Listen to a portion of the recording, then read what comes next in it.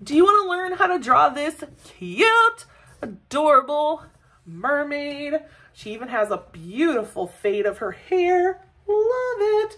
If so, you are going to need something to doodle on, something to draw your doodle with, something to erase any mistakes that you might make, and a marker to outline your doodle when you are done.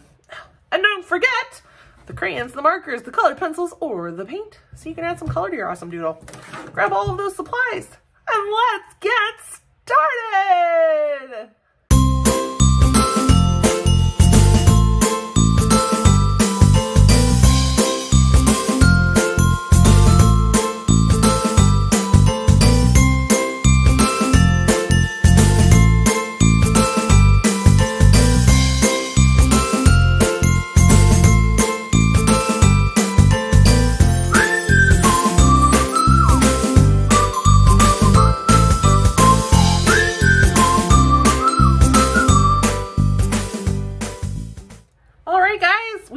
To be drawing a little cartoon mermaid, and we're going to actually make her really cool and give her some rainbow hair and just have a little fun with our little mermaid. So our paper is going to be tall this way and skinny this way. And the first thing we're going to do is we are going to start with kind of a squiggly line. So I'm going to kind of come out a little bit for her forehead, in a little bit where her eye is, and out a little bit for her cheek. Then we're gonna go ahead and curve around. It's always easier for me if I turn my paper. So I'll make a nice curved line. Now my line isn't coming up because we're gonna have her hair coming down on the side of her head here. So I don't wanna draw a line all the way up because her hair is gonna kind of come into her face. So now I'm gonna come about the middle here of her face, and I'm gonna make a line that's gonna curve up like that. And this would kind of be her bangs.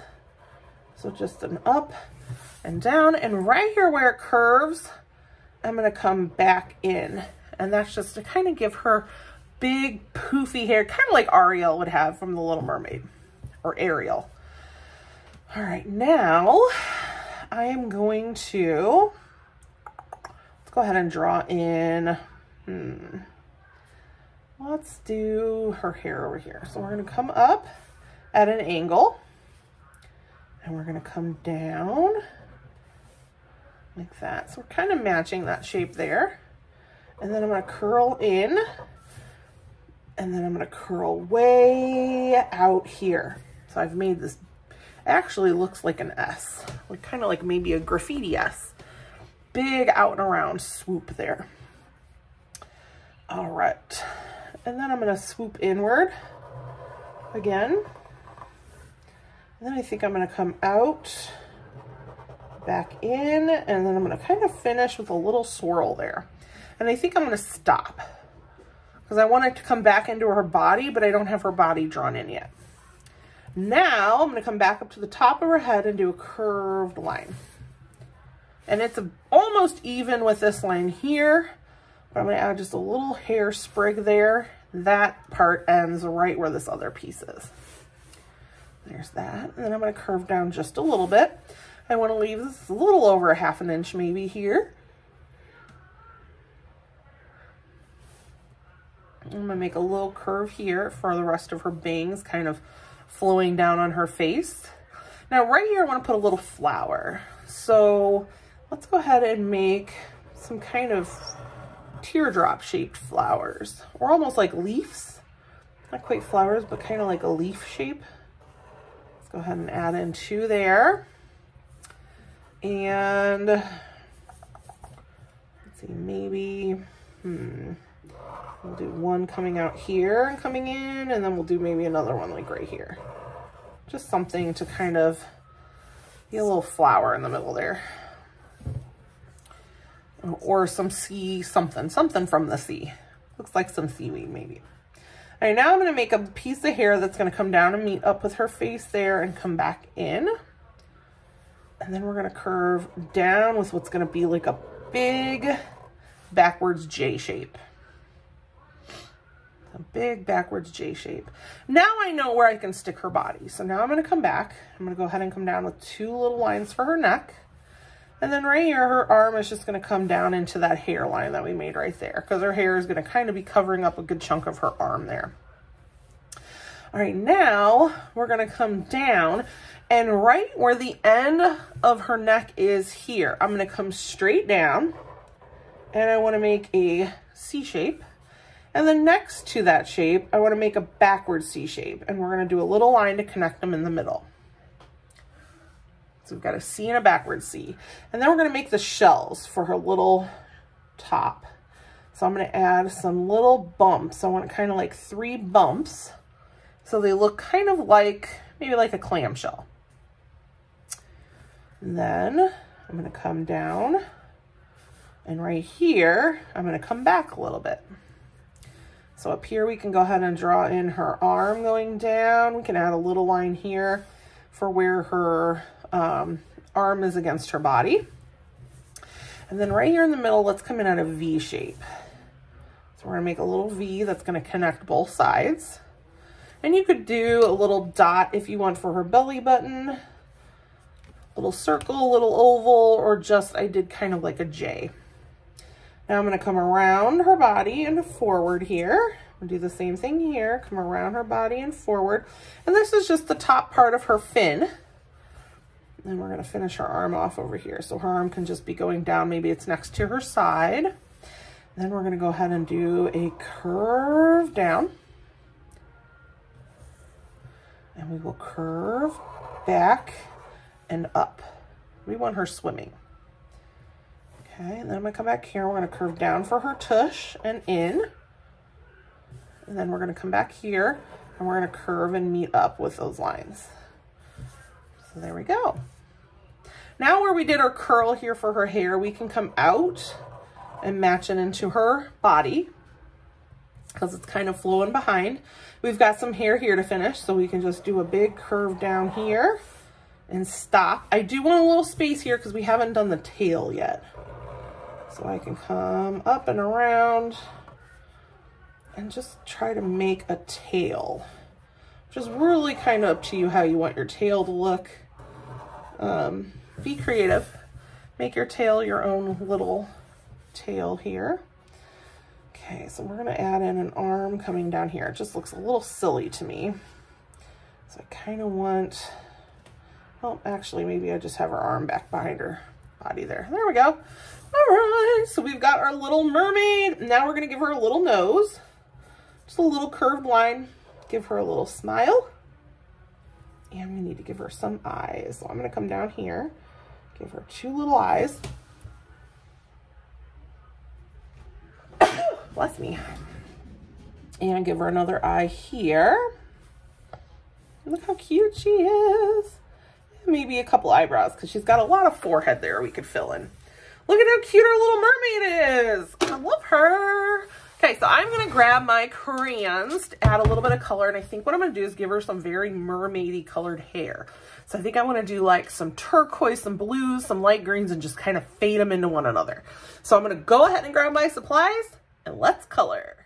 All right, so what I'm gonna start with is, I think I might start, oh, as I throw it around, I think I'm gonna start with like the turquoise at the top.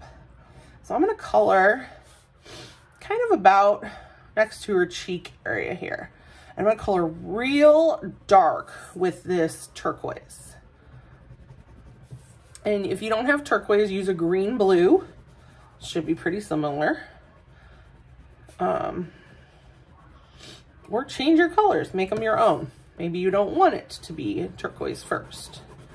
Just follow how I fade and you can do your own colors. All right, so we're gonna color that top chunk real dark with whatever color you choose. Now, I'm gonna color this in nice and solid. Okay. All right, now what I'm gonna do is right where I ended, I want to color lightly. So I'm gonna color down very light, and I've gotta fill that whole space. I can't just stop. I gotta go all the way across here. And then I'm just gonna kind of color till it disappears. Now I'm gonna do the same thing over here. Color down side to side. It's just a little easier for me. I'm gonna fade it away. It's a little longer on this side than that side, and that's okay. Now I do have an opening here. What I'm gonna do So I think I'm going to use a darker blue to color in that little opening. Because her hair is going to be darker underneath because of a shadow, but it also helps add a little extra color to her hair. I might actually go in with this while I have it and just kind of make it a little bit of a darker teal kind of around the outside. And wherever I would have a shadow, if I use this blue, it'll just make it look like a nice dark teal, which would be really cool. So let's color that in, and I'm going to color around this sea urchin, whatever on earth it is on her head here, whatever little creature she's got. And now I'm going to go to the color, let's do like a light bright green, I think would be pretty cool. So I'm going to go ahead to this color next. And what I'm going to do is I'm going to go all the way up to where I started coloring light, and I'm going to color over it real, real dark. And I'm going to pull down, and I'm going to get really light. So I'm only going to color about half of that really dark, and then I'm going to get a little bit lighter. And that way her hair kind of fades from that teal into this baby green. Really bright, pretty green. I just watched somebody do kind of a mermaid hairdo the other day. So that's where I'm getting my colors from. I don't know how legit they are. That's just kind of where I'm, that's my reference for right now. So I'm going to color down and get really light until my green almost just disappears. And come back up here and color real dark. And where you colored really dark with the other color, it's kind of not easy to go over that color. And that's how you get this good fade. If you can do a very good fade from the dark to the light, it should color pretty easily. And as long as you color nice and dark, crayon isn't really going to overlap too much on itself. If you get a darker color, yes, you'll get that. You'll be able to color over it. But with a lighter color, you're not going to be able to color over it as much.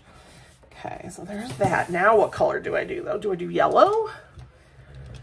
I probably should have done like a purple, a teal, and a green. So I don't really want to do purple into the light green. I kind of think it needs to be yellow. Let's use this like goldeny yellow maybe. See how it looks. No going back now, it's on the paper, right? Okay. Doesn't look that bad. She's gonna have a lot of green and stuff in her little tail. So we color up and fade it out. The yellow is actually slightly darker than this green. So I don't want to color too hard on top of that green. I want to color nice and light where they overlap, but I can color really dark everywhere else. So right here, I can come up really dark and then just kind of get lighter and fade those two colors into each other. There we go. What color should her tail be? And her seashells and her flower. All right, let's color her in and then see how I feel. So even though she's underwater, that's a weird peach. That's like too orangey. I want it to be like a little tan. Okay, let's try this one. Okay, so we're gonna color her in. Oh, I forgot right there too. And that should probably be a darker green since the green is around it. Okay. So we're gonna color in her body with a peach, and this peach is just a little bit more on the pinkish side. I wanted it to be a little more on the brown side, but I didn't want her to be super pale. I guess I kind of feel like she should have a tan, but she is under the water. So how does she really get a tan? Does she have to go lay out on a rock like the Little Mermaid does? What does she do? How does that work? All right, so back here, since I just saw it, let's get this darker green. Color that in really dark back there. And a gnat in my nose. This must be gnat time. Every time that it rains, my house has a gnat in it. Or 10. A very frustrating time of year. Okay. Add a little shadow there. I like her. Okay, now I'm gonna get kind of a darker brown here. Kind of give her a shadow over her forehead. Let's see, there we go. That wasn't working for me. Give her a little bit of a tan look going on. She's not so pale. Okay. And a little bit down here by her belly. She should have a little shadow. Okay. Now what color do we do these two things? We can make the flower here a pink. Let's do that. Let's maybe do a little pink so it'll be a nice contrast with all that blue. And go up. And then I'm going to add in maybe a little bit of red on there. Now her body bottom. Oh, I just don't know what to do. Do we keep it green, green? We could do it any color we want. So what color do we want? It's the hardest part for me is when I do a drawing and I don't really have colors. It's nice to do it on my own. Maybe we do it red and pink. Doesn't quite make sense. Or we just do it green, like a normal. We can use this darker blackish green. We could do it blue. Like a blue jean blue. We could do it purple. Let's do it purple. Why not? I'm gonna use this lilac, this really light, pretty purple. We'll add in a little darker purple for, and you could draw on little scales if you want on her body, or color on top of something that's textured, and you could get a nice little rubbing onto her tail and get like a design.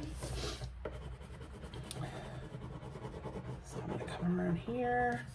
We've got her body. Let's get a darker purple. Add a little shadow back here. Fade out. Color in this upper part. The darker purple. I kind of like the purple. Let me know what you think. Should she have been a different color? Do you like the purple? What do you think? What do you think? Give her a little shadow on her top. And then maybe we'll use this darker purple for her end of her fins here. And you can add some friends. Give her some underwater friends. Add some extras to your doodles. Oh my gosh. She just looks so awesome. Very bright, colorful, little, what is she? Mermaid. Okay, I'm gonna add a little shadow in between her fins here. And I think she's done, guys. I like her. If I was a mermaid, I think I would want that hair. If I had the money, I think I would want that hair. I don't even think I need to be a mermaid. I love her hair. Look at how cool it is. All right. I hope you had fun doodling with me today. If so, please like, subscribe, and share the video. And I can't wait to see you guys again next time. Have a great day. Goodbye.